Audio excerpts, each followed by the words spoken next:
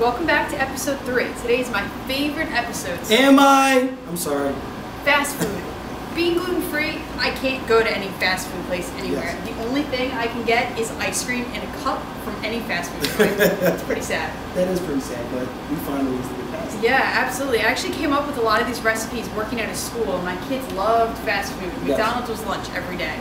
And now that I can come up with awesome, healthy recipes, and they're like, whoa, I can make fast food at home and it's healthy. Yes. It's great. It's a win-win for everyone. So enjoy this episode. Take these recipes, create them at home, do them with your kids, do them with your friends. Yes. And have fun. And have fun. And also, always, whenever you're cooking, add your own twist to it. You don't have to stick by our recipe 100%. Make sure you add your own twist to give it that life to it, to say that this is mine, this is what I created, now here you go.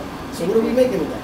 Today, you're doing turkey burgers. Turkey burgers and sweet potato fries. Pretty excited Baked for that. sweet potato fries at that. And you're using Sweet Christine's bread. You're going to get used to this. Yes, I am. It's actually really good. It's like a gluten-free potato bread. Well, actually, you know, I've had a couple of your sandwiches with it, so you really can't tell the difference. That's because my sandwiches are awesome. That too. That is the truth. And you can't handle the truth. So what are you making today, Laura? I'm making my famous mozzarella sticks. Yes. This is a recipe that I actually put on my blog when it was the Super Bowl time. The I remember Gluten-Free Foodie Cutie blog. Yes. Checked it out recently. Yes, I have. I don't know how I got coined that name. Gluten-Free Foodie Cutie. We were talking about the gluten-free orange today. Yeah. Yeah, that's pretty awesome. I watch. So, my mozzarella sticks are awesome. They're baked, they're low fat, and they're gluten-free. Yes, they are. That is like 3 wins in one. And you can eat as many as you like. Yeah, absolutely. They're great. Exactly. They're great. I'm making a sauce for it? Yeah, I hope so. Oh, yeah. I don't do the sauces. You're the sauce man. I try. So I'm going to do, just a classic roasted tomato sauce. Of course, we're going to kick it up a little bit with a little heat because we both like heat. She loves spicy. I love spicy. Hopefully, you'll love spicy. If not, we just bring it down a little bit. But that's what we're making. I'm hungry. Can we get to work? Yeah, please? Yes. Catch you in the kitchen. Got it. So we're back. Fast food going healthy. Right now, I'm about to prepare 2 recipes for you. I'm going to do the turkey burger, show you how to mix that up, and also I'm going to do the sweet potato fries. So first, let me grab a sweet potato. We're going to start with the sweet potato fries. So here you see, I have a sweet potato whose skin has been fully removed. So the first thing we're going to do is we're just going to edge it out, take off the ends. And what you want to do is, because we're going to be cutting this bayonet style, basically shoestring, you want to make sure that you edge off the sides. So you want to make sure that you put an edge on each side so that way it can lay flat. And what you want to do is you want to cut about 1/2 to 3/4 of an inch thick. So make sure your knife is really sharp when you're doing this, because by all means it's going to be harder to cut a sweet potato than it is a regular potato because of the starch content. So remember, we're cutting about 1/2 to 3/4 of an inch, and then we're going to take and we're going to cut another 1/2 to 3/4 of an inch. And basically you're going to have uniform cuts like that.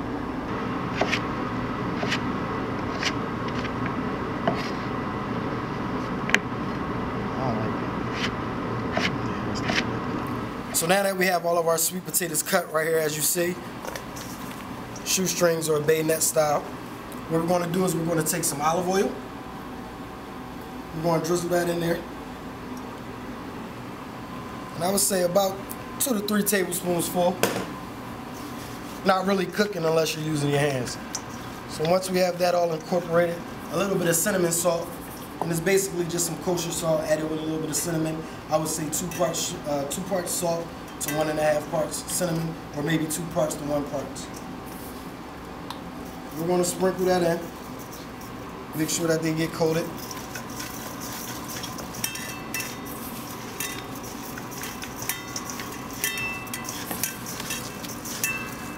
So all together, we probably have about another 3 tablespoons of mixture. So about 2 tablespoons, a little less of salt, and about 1 tablespoon, a little bit of more cinnamon. And the thing about the cinnamon is going to give you a sweet and savory flavor. Whenever you think of cinnamon, people always wonder, how does cinnamon give you a savory flavor? How I was taught, the way to think about it, think about Mike and Ike hot tamales. Hot tamales are nothing but pure cinnamon, basically. You know how you first bite into it, you get that sweet flavor, but then at the end you get that that kick of spice. and that savory flavor, that's what cinnamon is. So they're about almost coated. So we're gonna lay these out on a baking sheet. That's how they should look when they're coated. I'm gonna grab a baking sheet, lay these out, come back, show you guys how to make this turkey burger, and we can move on with the next segment. So now we're gonna move on to our turkey burgers. What we have here is some lean ground turkey. So we're gonna take that. We have 1 egg that's whisked up. Add your egg to your ground turkey. So the egg, we added it in, it's gonna act as a binding agent. Being as though turkey is a lean meat, we have to have something to add that extra bind to it. If it was a fatty meat, it was more fattier, then it actually would bind better. Also, we're gonna take some of our gluten-free breadcrumbs that I've made. Just took a couple of slices of bread, dusted them off with a little bit of olive oil, salt, pepper, threw them in the oven for about 5 to 7 minutes on about 350 to 375, just enough so that they can get a crust. Once you get that, all you're gonna do is just put it in a blender, blend it up or pulse it probably 4 or 5 times, just until you get that nice consistency of the breadcrumbs that you like. So we add about 1/4 breadcrumbs. I'll say you might want to add about 1/4 to 1/3 of a cup of breadcrumbs, depending on how thick you want your burgers.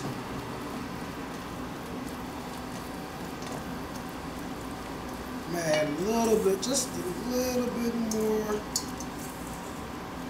Make sure that it holds properly. Fold that in. Once that's folded in, have some red onion. This is about 1/3 of a medium-sized red onion. You want to add all of that in. We have about half of a red pepper, medium size as well. We want to add that in. And just like we did with the other ingredients, we're going to fold it. Now this is how I've been taught to make turkey burgers. Incorporate some of your accoutrements, like your onions, your peppers, your garlic, whatever you may want to incorporate that you may normally put on top of a burger, you can also put it inside of the meat as well. That way you can just add your tomatoes and your lettuce at the end and your cheese. You won't have to worry about everything else because it's already incorporated inside of the burger. And of course, my garlic right here, we have about 1 tablespoon of garlic. And our seasonings. In our seasoning bowl, we have some coriander, some salt, some ground pepper, a little bit of chili powder, and some herb Provence. Don't worry about the measurements for now because you'll be able to find that at the end of the show. We'll have all the recipes listed and you'll be able to find the exact measurements. So you don't have to worry about the measurements now as you're watching the show. Just make sure you pay attention to the end and you can jot it down. Alright, everything is about incorporated. Just a little bit more folding. And you see how it's sticking? You see that? We want that. That's what we want. You see how it's starting to hold together? That's what we want. So when we place it on the grill, it won't fall apart. Alright, everything is about incorporated. Just a little bit more folding. And you see how it's sticking? You see that? We want that. That's what we want. You see how it's starting to hold together? That's what we want. So when we place it on the grill, it won't fall apart. Okay, now that we have all of our ingredients incorporated, 2 things when making these patties. You can use gloves or you can use your hands. My mother taught me a secret. If you're going to use your hands, just take a little bit of oil. Olive oil, vegetable oil, it doesn't matter. Just a little bit of oil. Get your hands nice and oily. And some people say, why are you doing that? You'll see in a second. So we take our meat and we form our patties. Now, I always tell people, whenever forming your patties, you can make them as big as you want or as small as you want. This is the way I do mine. I'll make them into basically meatballs to a degree. About to get 2 inches around.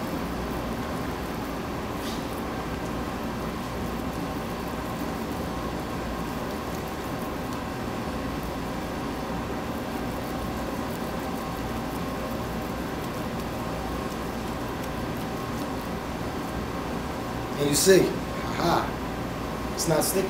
That's why we use the oil. So for me, a pound normally yields me about 3 burgers, as you can see. However, some people make them smaller. They can get about 5 burgers out of it. If I was going to do sliders, the actual smaller burgers, I probably would get a good 9 to 12. So we have our burgers made up. We'll just grab a plate, place them on there.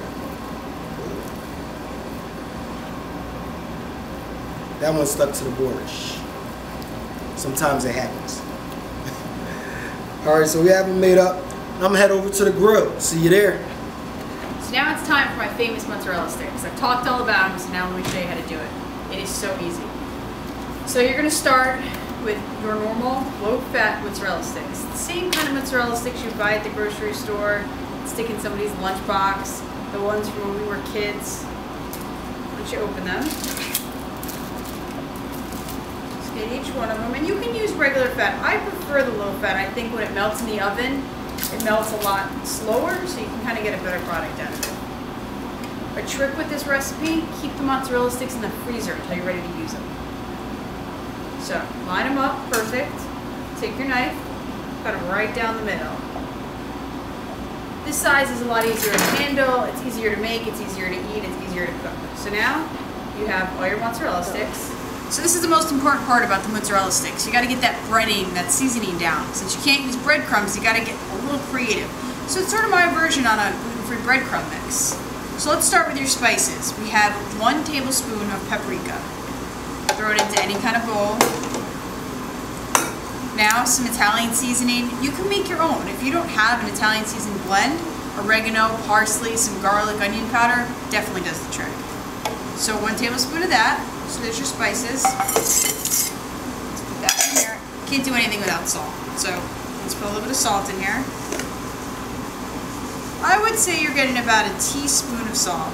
I apologize, I'm not weighing it out. Sometimes things are just eye and feel. So there's your spices. It's a lot of spices for a small amount of breadcrumbs, but it really is what's going to give this whole dish flavor.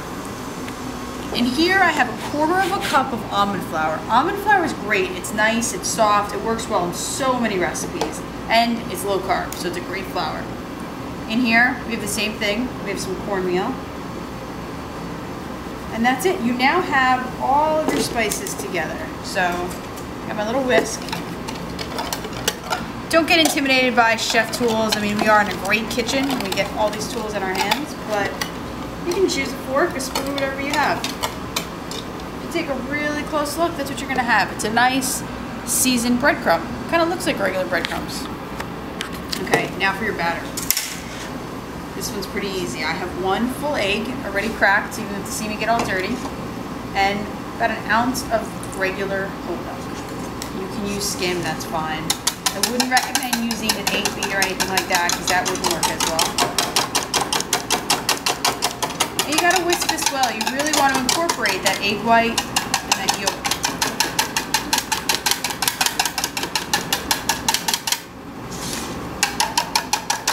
A whisk, a fork does this fine.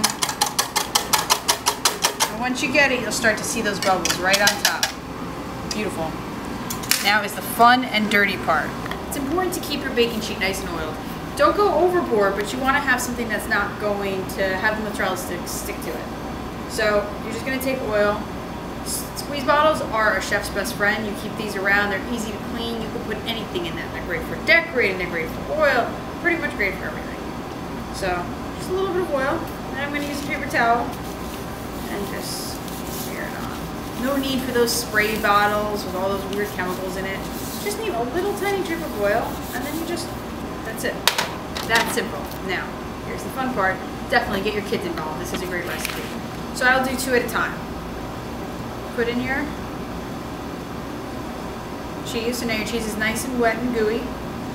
Throw it into your breadcrumb. Give it a shake. Feel free to put this in a bag. It doesn't have to be in a bowl. Sometimes, you know, throwing it in a bag and shaking it up is a lot of fun. And then we keep going, 2 and 2. I don't know if you're catching me here, but I'm keeping 1 hand dry and 1 hand wet. This way, if my phone rings or if I need to grab something, I don't have to worry about having to go wash my hands before I do it. I mean, these are looking pretty awesome. And it's not a lot of breadcrumbs, it's not a lot of anything. But look how easy this is. Now, I'm using half a bag of mozzarella sticks. So if you want to make a lot more than this, get 2 bags, you'll make a ton. You can see it does not take very long to do. Oh, there you go. I mixed it up. Sorry.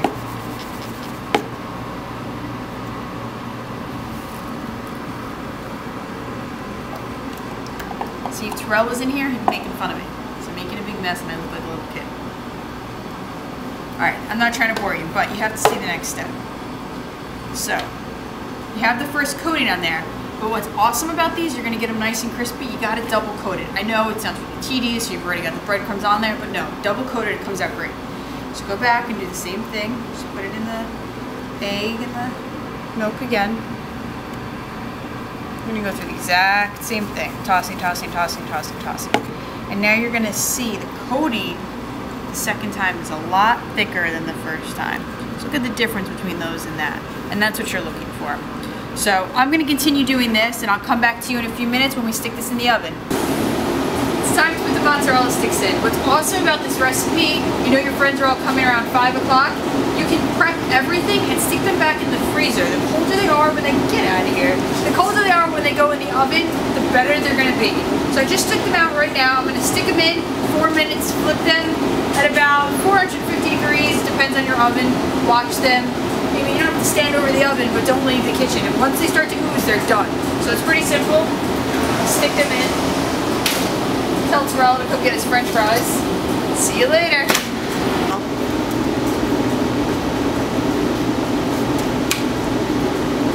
Look at this. She always stealing food. Always. I'm done with my work. I'm hungry. Understandable.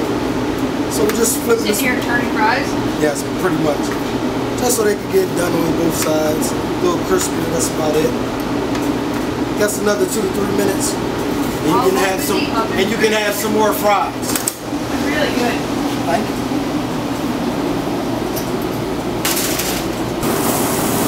You can't do burger with that spatula. True.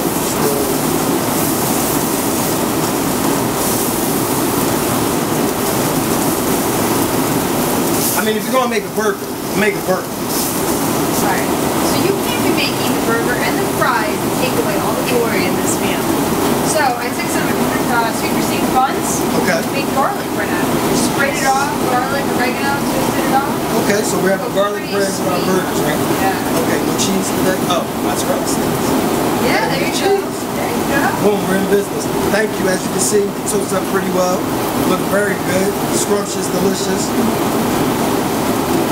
Nice crispy on the outside, soft and tender on the inside. Gotta love it. That's a bun. I'll leave you alone to your burger. Thank you. So as you can see, our burgers are done. We have nice grill marks on the side, on both sides. So what we're gonna do is just gonna remove them from the heat. Put them on a plate. We're gonna go grab our sweet potato fries to go with this. Grab our buns, our mozzarella sticks. We're gonna plate all this up together for you guys and show you the finished product. See you in a sec.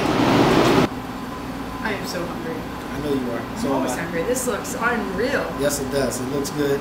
I'm ready to eat. Yeah. You want to explain it first? Yeah. So, Well, here's the mozzarella sticks. okay. Like I said before, you know, regular mozzarella sticks are deep fried. They're covered with flour and stuff that I can't have. So this is my version. And your tomato sauce is ridiculous. Thank you. It has a little kick to it. Yeah, a little bit. Just like we like it. Yeah. Give it a try. Let me see what you Definitely, definitely. Now don't get. You get that crunch, you get that gooiness, and it was that simple. Yeah, yeah. I'm going to double dip. Yeah, that's what I like to see. Good? Alright. Enough said. Now, I need, Enough said. what is this? So we have our turkey burgers. Yeah.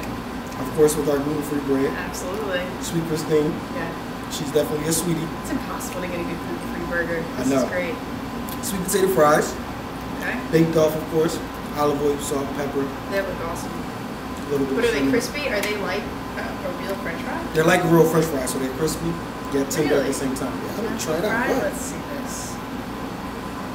Okay, breaks like a French fry. Crunch. Oh man! Oh man! Wow! Let glad you like it. Oh, and we took some of this tomato sauce. We actually put it on our bread spread. So we just have some lettuce if you want to put So lettuce, tomatoes, cheese. Tomato, garlic bread. Garlic bread. A little bit of tomato sauce on the bread. Are you going to bite into this? Fries. Yeah, I am. I was waiting for you as well, too. So, so you want to see me on camera? No, I mean, we're both going to eat at the same time. Bigger than my face? A burger should always be bigger than the bun. That's how I look at it. Look at this. This is ridiculous. And it's all healthy. Wow, this looks amazing. I'm glad you enjoyed it. Cheers. Cheers.